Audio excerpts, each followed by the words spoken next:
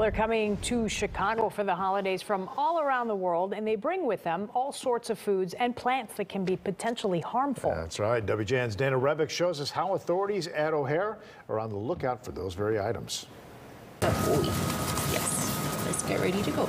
All set. You ready? Let's go. Excuse us, please. K9. In the international terminal at O'Hare, Oz, the agriculture detector dog, is busy at work. K9 working. We just go out there and see what he finds. I'm just following his nose. Oscar, let's go. Oz is one of 10 beagles at the airport trained by the USDA to sniff all sorts of prohibited food and plant items passengers try to bring into the U.S. in their luggage. You have something to eat inside? Let me think. Maybe, yeah. Okay, I think so. I'm just gonna take a look inside. The salami is not allowed because it comes from pigs and it could carry diseases like African swine fever. When Oz locates a scent, he will approach a bag and sit next to it. Today, finding a banana and an apple. Very good, Mr. Man. And a bigger haul near a baggage carousel. Let's take a look. And this is just stuff wrapped up in leaves. Those can carry a lot of diseases, sausage, meats.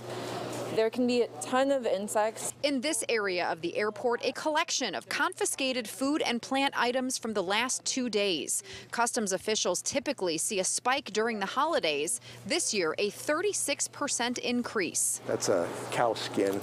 Seed pod we see from West Africa that I believe they use for cooking. Last week we had a pretty large seizure of bushmeat that looked like it had non-human primates in it. Somewhere in here among the bushmeat I had a piece of a hoof. Chief Corey Everton in charge of separating the contraband and discarding it. I have a passion for what I do here. I am a biologist by training, and I feel it's very important to keep invasive species out. To prevent the spread of disease in plants, animals, and humans. All the meat products taken are steam sterilized before being thrown out. The fruits and other items go into an industrial grinder. We just say enjoy it over there.